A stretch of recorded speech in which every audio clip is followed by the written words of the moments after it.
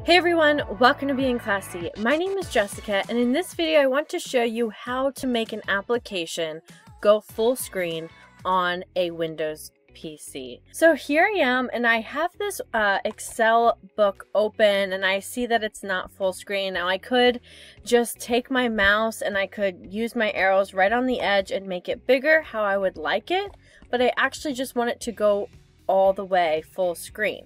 So within my application, this would be the same for any application that you have open on a Windows computer. On the top right corner of your screen, there's a little square box next to the X. Now you'll notice if I hover over the square box, it would give me some options to split screen, but I actually just want full screen. Split screen's another video. So go ahead and click on the square box, and now your document is in full screen. If you would like to make it small again, you'll notice you could click on the two square boxes. That means that I'm in full screen, and it would go back to a size that it was previously. I hope this video helped you learn how to go full screen on a Windows computer application.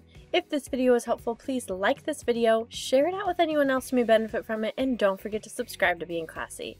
My name is Jessica, and I'll catch you in the next video.